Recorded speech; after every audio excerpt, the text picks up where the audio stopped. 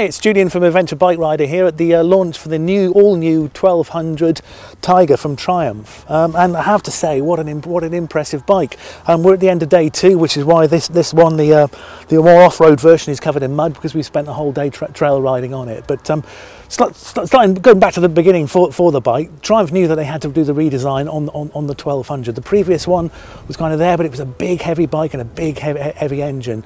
And consequently, they've gone right back to the drawing board with this one. This is a complete redesign. You know, apart from a few nuts and bolts here and there, the whole thing is absolutely new.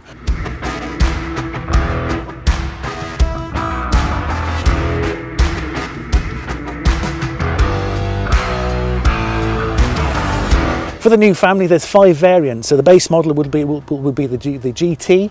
That's without very many bells and whistles. Then we go to the GT Pro, which is the 20-litre tank version, and the GT Explorer, which is the premier class road-based bike, and that will have the smaller wheels, so the 19 and 18-inch wheels. And then on the other side, on the off-road side, like this one is, there's the Rally Pro. And then the Rally Explorer having the bigger tank in the same way, so the 30-litre tank, and realistically that's the top end model of that bike.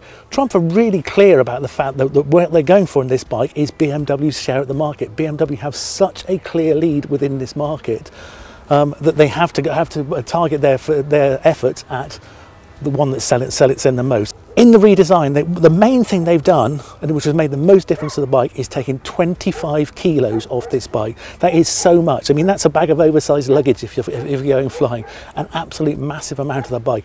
And that's made the bike so much more agile. The engine itself is lighter. It's not such a big lump. So that means that they can actually move around the chassis, have a more agile chassis. The new chassis rails are slimmer, but they're much more like the 900 Tiger. In terms of the overall weight, they're also you're going to compare it against their nearest rival, whoever that might be from Germany, and this bike is 17 kilos lighter than the closest rival with a shaft drive. Shaft drive is important in this sector, and an awful lot of the people who are buying BMWs like it because of that shaft drive. Well, the chassis, as you can see, it is quite a radical change in design. Front end of the bike looking an awful lot lighter, because rather than having the radiators at the front, they've moved them to the side, a bit like an old fire salon used to be. So the radiators are here, means it's really nice and clear at the front on there one.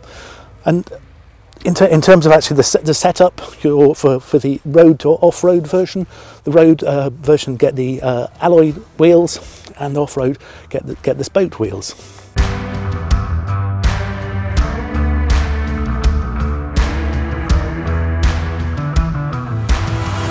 In terms of the tech, they've gone full out on that one. There's a brand new 7.5 inch, I think 7.5 inch, but you need to check that one. 7.5 inch TFT screen.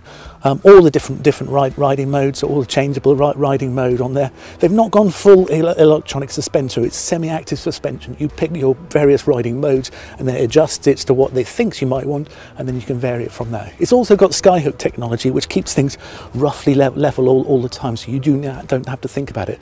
And also, first for a bike of this type is an automatic leveling. So when there's more load on the back, when some passenger gets on the back, you don't have to fiddle with it. It sorts out there's a passenger back, stiffens up the bike. So really very impressive on that one. In terms of the other tech, they've stopped short of going for adaptive cruise control, but they have gone for the radar technology on the back. So blind spot detection is there. The little box at the back on the road-based models will pick up when somebody's overtaken you inside, and a little light on the bottom of the mirror flashes up on that. How does it turn out to be riding? Well, we did one day on the road, and really a very long day, 176 miles in one day, so a good chance to test it out. And for the road, we had the GT Pro, the GT Explorer, and the Rally Explorer. I started off on the GT Explorer. Really nice bike to ride, great position. The new T-plane engine, like the 900, gives that low down torque of a twin at the low revs, and when you're really pushing the power. But then at the top end, it feels like a triple. Very enjoyable to ride. I then swapped onto the GT Pro, and with the smaller tank, it's actually, although it was only the tank size and the position of the handlebars, actually quite a different feel to the bike. And in terms of actually trying to crack on, the GT Pro is probably a little bit easier easier because there's less to it, a little less bulk, a little less size to it.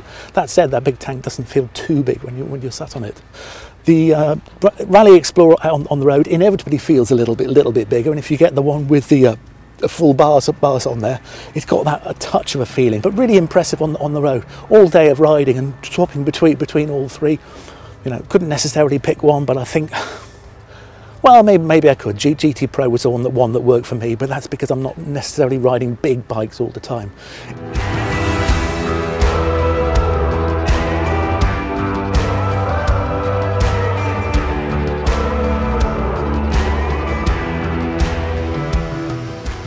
Today we've been out on the trails, and that'll been on the Rally Pro, and it's properly set up for off-road. Now sometimes the bikes look a little bit like they've got the ability, but it doesn't quite translate. But I have to say, for 3 or 4 hours on these wonderful trails in Portugal, this bike has just impressed so much. It is so stable, it is so tractable.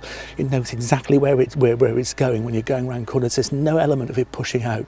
It comes equipped, one of the homologated options is the Karoo tyres, and they are just so good in these conditions. Okay, this is not a wet British winter, and we're not testing it in those conditions, but over here on dry trails, absolutely rock solid on the front, great traction on the back, but will kick out when you want it to. So in terms of how it feels on the ride, you know you're on the 1200, but it simply does not feel like it. That lack of weight and the way they've got it balanced up actually just feels so good. You can just forget which bike you're on and get on and enjoy the trail riding. So between great road manners and absolutely impeccable trail manners, what more would you want from an adventure bike?